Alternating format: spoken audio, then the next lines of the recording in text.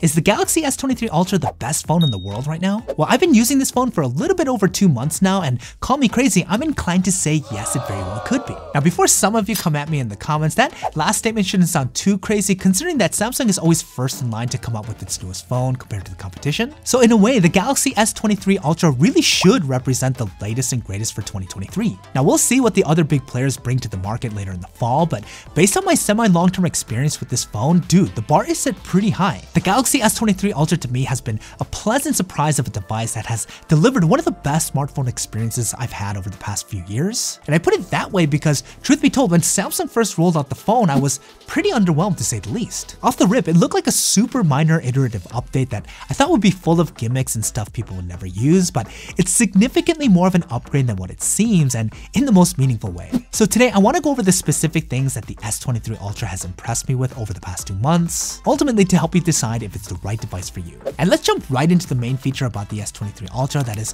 no doubt impressed me the most, its updated camera system. Samsung continues to hold nothing back when it comes to the camera hardware, as the S23 Ultra has an impressive 5 cameras total. Starting on the back, it has an insane 200 megapixel primary wide-angle sensor, which no matter how many times I say it, still sounds ridiculous. It's accompanied by a 12 megapixel ultra-wide, as well as dual optical zoom cameras, both clocking in at 10 megapixels, one at your standard 3x focal length and the other a whopping 10x zoom. So right off the bat, the S23 Ultra is probably the most versatile camera suite on any phone when it comes to range. You can get 4 completely different images within a few seconds and you won't have to move at all. And I gotta say, I've been really surprised at how much I use and enjoy the 10x optical zoom. It sounds like an odd focal length to have, but it comes in handy when I'm trying to get a shot of something that's far away, and if it's really far away, I could always use Samsung's space zoom that actually gives a pretty usable image at 100x, despite the ludicrous digital punch-in. And what I noticed for the S23 Ultra's cameras, the quality between these different lenses have gotten much better in terms of consistency, as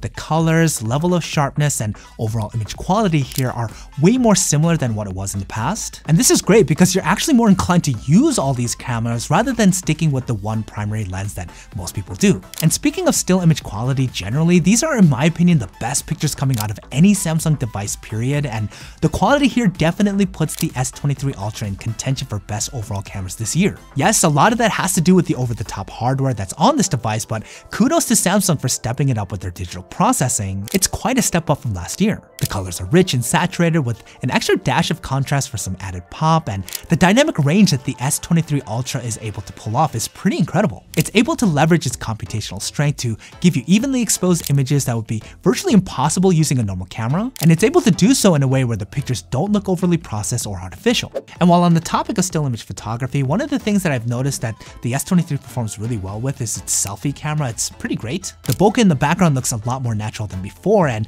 there's just enough processing going on here that makes the selfies come up flattering but not completely face tuned out. And I think the only issue with the S23 Ultra when talking cameras is the shutter lag, which Samsung has been struggling with for years now. It's not the biggest deal when taking more controlled photos, but it can make shooting high-speed action shots quite frustrating. But I wouldn't consider this issue a major disruption to what otherwise really is a fantastic user experience. And that sentiment extends into the video quality as well. Samsung made some noticeable improvements in this area after what felt like years of neglect. When talking about the ludicrous 8K video that this phone could shoot, it's a lot more usable now, mainly because it's not as heavily cropped in and the footage looks fantastic. As to be expected, it's razor sharp and detailed and not as overly processed. It performs the best when you have a primary subject in the frame, as you get some nice bokeh with the subject separation, and the autofocus has gotten noticeably better and it's easier to use than before. The 4K video is also much improved, not nearly as noisy and digitally overprocessed, and though it's not as good as what the iPhone could do, this is probably the best video coming out of any Android phone at this moment. And this is important as we're living in a time where video quality is just as, if not more important than still image quality. The S23 Ultra is a great choice for content creators looking to get top-end mobile video quality, especially for those who are in the Android ecosystem.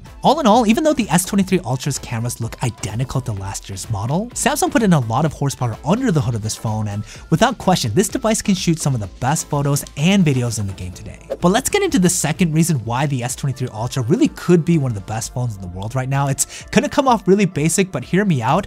It's just a really well-performing, reliable device. Now, as vanilla as that sounds, I'm a firm believer that phones that nail the fundamentals right far out-trump those laden with gimmicks and fad features, which honestly the S23 Ultra isn't absent of. But to me, what makes this phone so special is the fact that it does the core things that you want it to do really freaking well. For For starters, the display overall is probably the most enjoyable panel I've experienced on any phone up to this point. It's got a massive 6.8-inch display that is as all-screen as you can get. It's incredibly immersive for consuming multimedia. It's an AMOLED panel with a Quad HD Plus resolution, so not only is watching videos or playing games an absolute joy, the quality here is industry best to say the least. But to me, what really makes the screen on the S23 Ultra super engaging is how well Samsung implemented the high refresh rate. It can clock up to 120Hz, and it's the most consistent and well-performing high refresh rate display on any Android device in my opinion. It's silky smooth, and it makes navigating around the UI a luxurious experience, and unlike other devices, I almost never run into any throttling or hiccups even when I push this phone pretty hard. So basically everything I do on this phone on a day-to-day basis, ranging from reading the news, checking emails, watching videos on YouTube or TikTok, or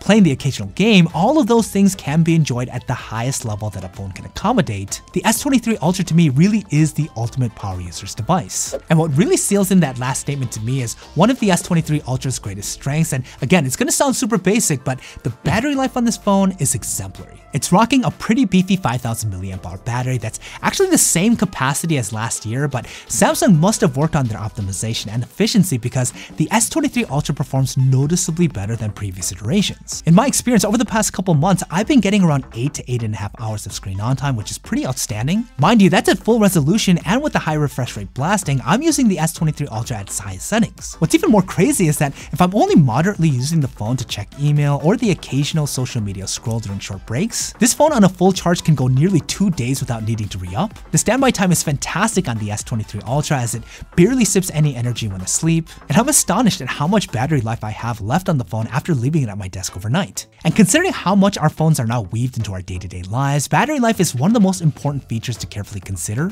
I can't tell you how refreshing it is not having to deal with charge anxiety throughout the day, especially if you're a heavier user like myself. And Samsung was really smart to focus on this area of the phone's performance that may not be the flashiest, but truly does make an important and impactful change to the overall user experience. So yeah, the S23 Ultra is pretty awesome, and I think it legitimately makes a case for being the best phone available in the world today. But let's not forget the elephant in the room. The base model of this phone costs a whopping $1,200. That makes it one of the most expensive phones out there today, and unfortunately out of reach for a good amount of consumers. Now, does the high price tag take away from all the solid attributes associated with the S23 Ultra? Well, that depends on how you see it. If you're a value shopper, the S23 Ultra probably isn't the best choice for you, as you could go with other options that are cheaper that are also pretty good. The Pixel 7 Pro comes to mind, which honestly is a great choice for the value shopper. But on the other hand, if you compare the S23 Ultra with other high-end expensive phones like the iPhone 14 Pro Max, I think it clearly stands out as the better choice. Samsung really held nothing back with this phone, as there's so much more that you can do with it than what I covered. And what it very much got right this time around was